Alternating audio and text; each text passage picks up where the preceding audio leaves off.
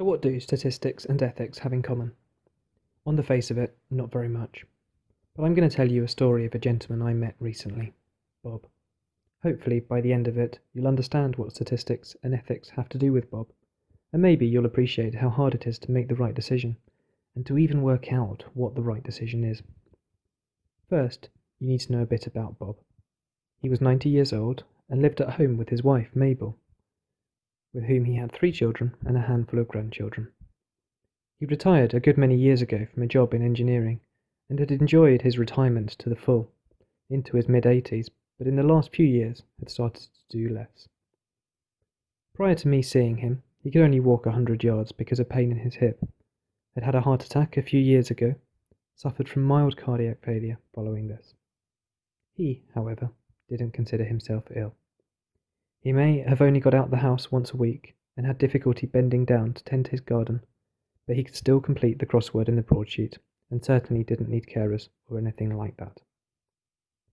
Now, let's look at some statistics. Firstly, let's look at the probability of Bob living 1 year. Now this is a very interesting area. Somebody decided recently that GPs had to have a list of all patients they wouldn't be surprised if they died in the next year. That's it. That's the only question. I think it's a fantastic question. No clarifying, no complicated statistics for someone to input wrongly. Just one simple question. So would we be surprised if Bob died in the next year? Yes, I think we would be. He's got no progressive or acute conditions. He still walks independently. So let us put that into a graph. Exact numbers aren't important here. So the y-axis simply runs from 0 to lots. And on the x-axis we have time through our story, which doesn't really need any units and certainly isn't linear. So here's Bob, maybe not quite at the lots end of the spectrum, but a very good way up. Now if we were to look at the same Bob and plot the same graph, but ask about 5 or 10 years, the answer would be a lot lower. Certainly not 0, but a lot lower. After all, he is 90. Some 90-year-olds go on to be 100, but not many regardless of health. But what happens if we change the question to the probability of Bob living 1 week? Pretty good. And now for the ethical bit. What's Bob's expected quality of life over the next year? Now, quality of life depends on lots of personal things. But at the moment, although maybe not perfect, Bob's pretty happy. His quality of life is pretty good. And we have every expectation for it to remain that way. So here are our 3 graphs. 1 week survival, 1 year survival, and quality of life over the next year. Bob, unfortunately, was unlucky. He met me. Now it's not specifically that he met me that makes him unlucky, but that I work in a hospital. And for him to meet me meant that he had to be admitted to hospital. And we know that you don't want to be admitted to hospital. Look what just happened to Bob's graphs. Now before anyone starts interpreting this as never be admitted to hospital, this isn't what this is showing. A doctor somewhere thought Bob would be better off in a hospital, that whatever is wrong with him, it can't be managed as well in the community. Now I don't want to make this into a community v hospital thing, so please don't take it that way. I just wanted to highlight that old people that are ill enough to end up in hospital do badly. But you know what? If he gets out of hospital, his quality of life has every chance of staying pretty good. So why was Bob in hospital? He'd fallen.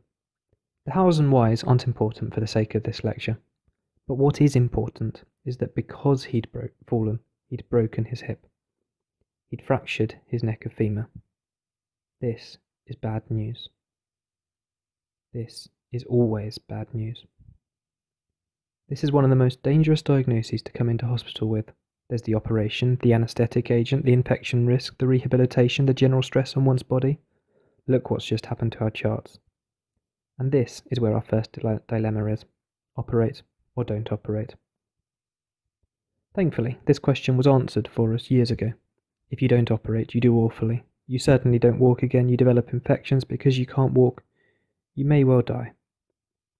A few years after we realised this, we went further. Operate quickly, or spend days trying to optimise the patient medically before operating. Turns out taking time to optimise is bad. If they'll survive the anaesthetic, it's probably best to operate now. It's a bit more complicated than that, and that's partly why orthogeriatrics exists as a specialty. But as a simple rule, that'll do. So the plan was made: operate ASAP. Unfortunately, events happened. Operating lists were full. Anaesthetists were concerned about wanting exact cardiac function prior to an operation. The junior doctor was off sick and the hospital ran out of beds. Or maybe the patient arrived at 10 minutes past the wrong hour. I don't even know what's true on that list, but something happened and the operation was put back a day. In that time, Bob developed pneumonia. Now, Bob was always going to develop pneumonia.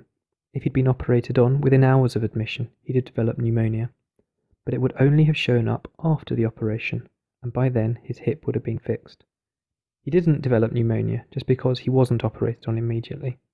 But now, as a consequence of having pneumonia, he had a spiking temperature and significant hypoxia. Septicemia during an orthopaedic operation is awful.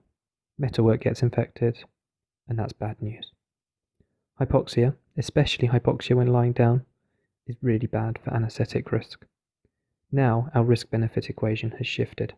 Now the risk of the operation and anaesthetic is higher than waiting a few days and operating them. So that's what we did. But what's developing pneumonia and delaying the operation done to his grafts? Yep, down, down, down. You know what happened next? Just as he was getting better, he had a heart attack and developed pulmonary edema. Was he unlucky? Maybe, but was anyone surprised? No. Now, clever people in clever laboratories will tell you fancy things and talk about cytokine cascades, stress responses, and interleukin-6, and fancy words like that. Now, I don't know anything about that, but what I do know is there's a statistically significant increase in heart attacks around big football games. Watching football's stressful. And you know what? So's breaking your hip, so's severe pneumonia. These patients often have heart attacks at the same time. Now let's look at his grafts. They're awful. What's the chance of him surviving the next week? Low. What's the chance of him surviving the next year? Very low. What's his quality of life going to be like if he survives? Probably pretty low. Let's look at a good case scenario. He's now almost a week into a hospital admission where he's not moved from bed.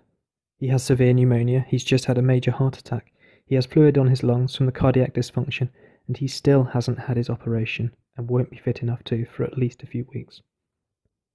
On top of this, he's 90, only able to walk 100 yards, and gets out the house once a week. How deconditioned is he going to be from a few weeks in bed?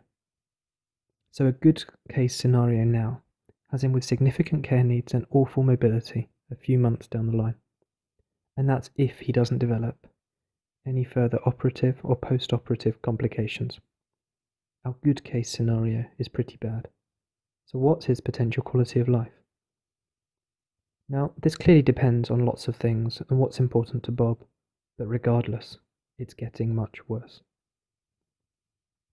Up to now, the decisions we've had to make have been pretty forced. There's been a clearly better course of action at each step. Things are now far more complicated. Should we keep treating Bob? Bob isn't actively dying. He theoretically has reversible problems. But he has an awful prognosis, and even a good scenario is pretty awful from a quality of life perspective. We have lots of decisions coming up. Treatment for his heart attack. Should this be with medicines or with procedures? Should we be artificially feeding him as he's not really eating? Should we treat any present or future infections? Should we lie him flat, which will increase his breathing distress, to scan his head just to make sure we aren't missing anything? To what extent should we provide symptom relief? I think stopping all active treatment at this point is a very hard decision to make. But if you think about what treatment now is probably doing, changing one mode of dying to another, extending someone's life with very little quality, possibly even distress, just for them to die a few days, a few weeks, maybe a few months down the line. Maybe, if we're lucky, keeping someone alive for them to very much not be the same person they were before this admission. Suddenly, the decision's different. Primum non nocere. First, do no harm. How should we look after Bob now? What should and shouldn't we do? What treatment's too far, too aggressive, too distressing? It's all shades of grey. People seem hardwired to value life at all costs, to chase the improbable without regard for the consequences. But is that humane now? I don't think there's any definite answer to these questions. So what happened to Bob?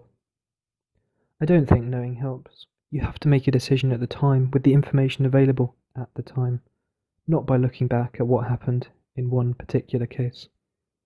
All I'll say is Bob wasn't a statistical outlier.